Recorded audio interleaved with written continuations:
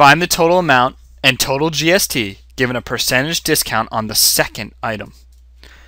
A flute is sold for $73.50 each, inclusive of 5% GST. During the sale, customers buy one and get the next one at a discount of 12%. Daniel bought 2 flutes during the sale.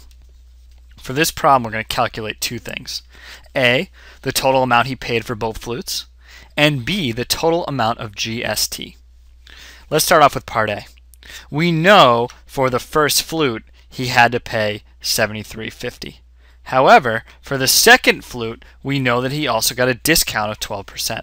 So let's first calculate the price of the second flute, and then we'll know his total payment. So the second flute has to be $73.50 times 1 minus 12%, and that's going to give us $64.68. Now, the total payment has to be $73.50, which was the first flute, plus $64.68 for the second flute, and that's going to give us $138.18.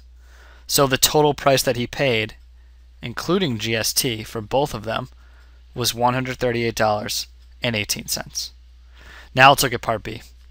The original cost for the first flute had to be $73.50 divided by 1 plus 5%. And the 5% was that inclusive of the GST that were given in the first sentence. And that's going to give us the original cost of $70. Now we can figure out the GST amount for the first flute. The GST amount for the first flute had to be $73.50 minus $70, and that'll give us $3.50. Now let's figure out the cost of the second flute before GST. Here we're going to again do $70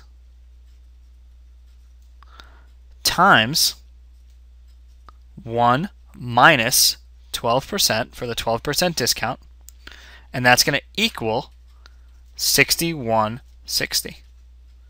Now we'll figure out the GST amount for the second flute, and that's going to be $64.68 minus $61.60, and that's going to give us $2.88. Lastly, we can now figure out the total amount of GST by adding together the GST amount of the first flute and the GST amount of the second flute.